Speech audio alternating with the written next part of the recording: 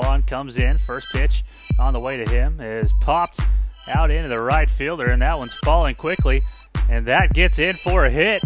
But then Zach Gibson having to hold to see if he could get under it. Will be out at second base.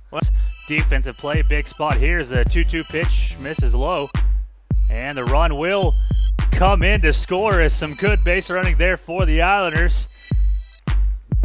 Danford finding that hole. Tyler Ware coming up to the plate as he sends one deep out into the right field, and that one will get down.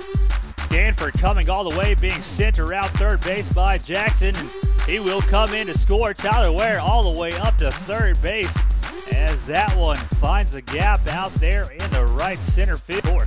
Off the bat, it looked like he got all of it, but you and I had no prayer of getting that one, and now Gibson follows, and he ropes this into the right field corner. This one's going to get lost over there. A run is scored, and Gibson, now they put on the brakes.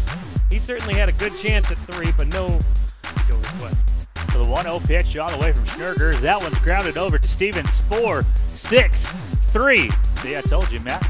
Your Russell wasn't in the box. 2-1 pitch is bunted back out to the pitcher, and he'll actually try to go home. The throw down to third base scoots away, and Kyle Danford coming in to score to tie this one up. Unearned purposes, the bases are essentially loaded.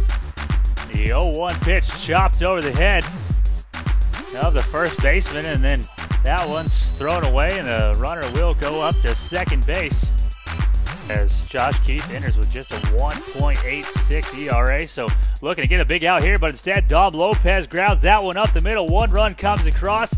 It's Zach Gibson, and now the second run is in to score as Russell Vaughn tags the plate. So they come out, but instead Vaughn on the 1-0 pitch is driven out into right center field. That one will get down to the wall as Vaughn will chug around second base. Vaughn coming all the way around to third as he'll get in standing up, showing some emotion out there into the dugout.